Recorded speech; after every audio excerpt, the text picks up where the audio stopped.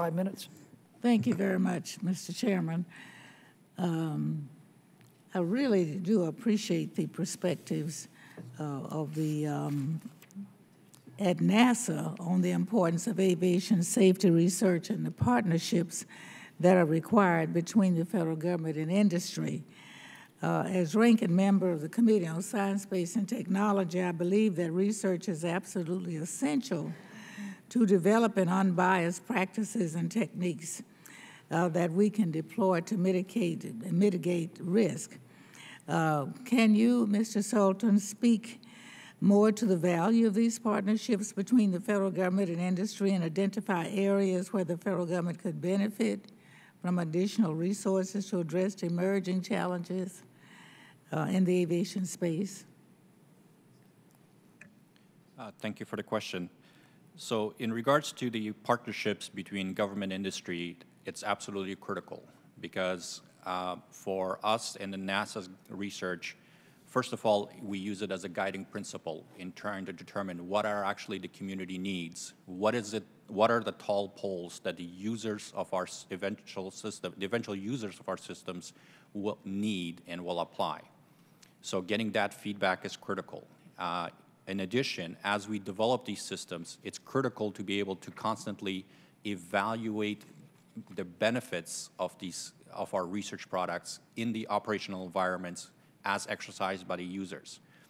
A good example I can give is, for instance, on our development of prognostic tools for data mining, using the data mining of the data that's within the ASRS and SIS data. We work extensively, for instance, with Southwest Airlines out in Dallas, where they exercise our algorithms and provide feedback in terms of how useful they are and what additional safety issues those tools and algorithms unearth that were otherwise unknown. So these are kind of examples that I can provide. Likewise, when it comes to UAS, these small operators, they have tremendous capability in terms of being able to provide capabilities in terms of detect and avoid and communication capabilities that already exists in other realms, not just aviation, that can be brought to bear. So we work quite extensively with, I mean, you can look at it in terms of the IT sector on how far advanced certain capabilities are, and can we leverage those to essentially apply towards the aviation community. Thank you very much. Mr. Baffarini, we have probably the safest system in the world in terms of our safety record in our complex aviation system. Your testimony speaks to investing in the right safety enhancements for aviation industry. It is my belief that probably Congress should not dictate whether to invest in a particular technology. Rather, it should encourage the FAA to establish technology-neutral standards for industry to pursue.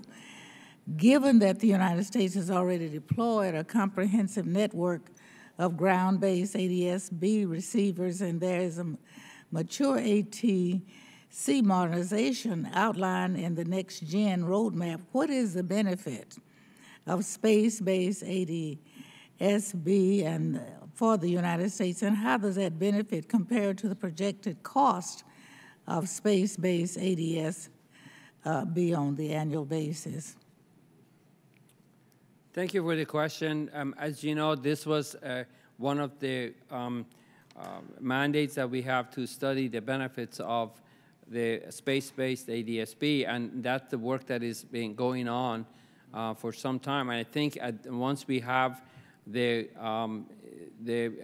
information and through the Next Gen Advisory Committee and the recommendations that will come to the FAA, we will decide what we can do. At this point, I can see how you may feel that there would be duplications. We already have a system in place, but until we have the experts taking a look at that to see if there are other places that we do not have coverage, and we could get that through the space-based ADS-B. At this point, I can't make any more comment beyond that. Thank you very much. Your time has expired. Thank you. The chair now recognizes the gentleman from Michigan, Mr. Mitchell, for 5 minutes.